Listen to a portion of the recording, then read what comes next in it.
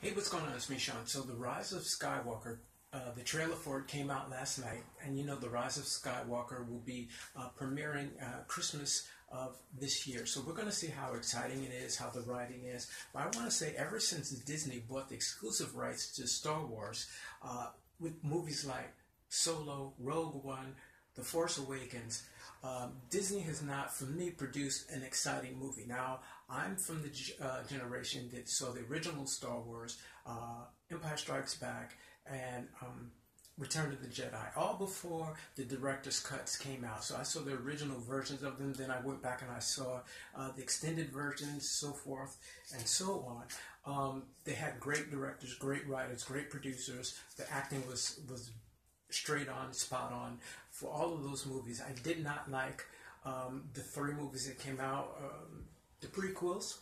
I didn't like that. Thanks so much, J.J.Abrams. But I think this movie that's coming out, The Rise of Skywalker, will not be exciting. I think that there will be major flaws in it. I don't think that J.J. Abrams is a hot director. I probably would do better myself.